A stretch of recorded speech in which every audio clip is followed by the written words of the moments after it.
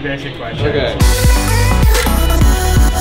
It's 4 buildings. This is originally the Mikawaya Mochi Factory, the first sort of company to mass produce ice cream mochi. So we basically have a couple warehouses, freezer, and we just sort of felt that we should open it up to the artists. The fact that Hansen's has been so hands-off and sort of supportive of the creative process, it's really like a philanthropic way of sort of approaching like supporting the arts, you know. And I think ultimately speaking, the artist ends up producing a little bit more genuine of a product.